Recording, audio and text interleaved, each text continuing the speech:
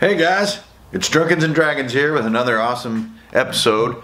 How to play D&D like a big old badass. What you do is you get yourself some eye protection, and we're gonna do some sculpture work with a blowtorch. We're doing a corrosive rust monster lair, which is like a corroded rusty cave. And to do the key sculpture work, instead of doing all these little cuts and stuff, we're just gonna melt some corrosive pools right into the polystyrene block area. For doing this technique, get the good stuff. Get the good, get this brand. It's pretty simple, really. You just get your blowtorch started and improvise. Now this will make your polystyrene a little harder and have a little bit harder to cut surface, so be careful. Well, I mean, it is a blowtorch, so judiciously use it. We're going.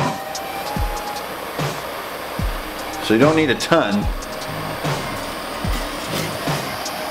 And I think I'm just gonna make like 2 or 3 blobs and a kind of a rivery thing. So here we go.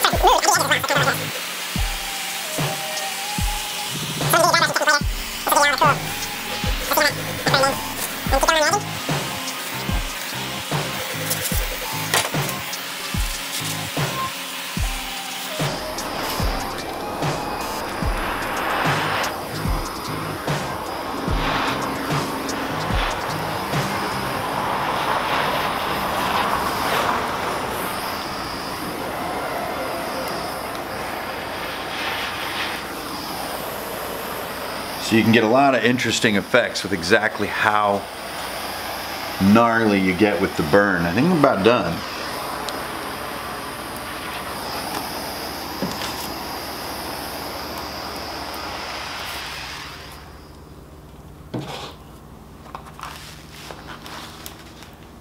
Alright, and there you have it. So now we're going to go back into the laboratory. All burnt and melted in all kinds of cool ways.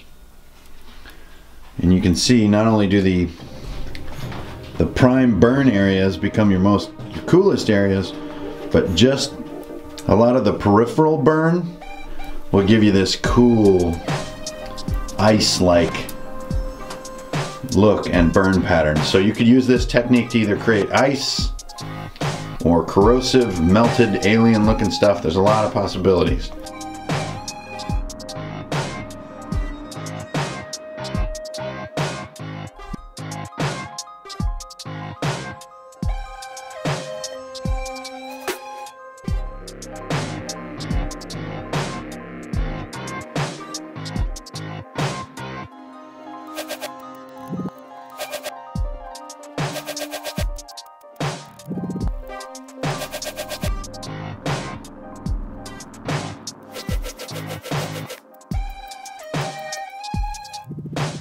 There it is.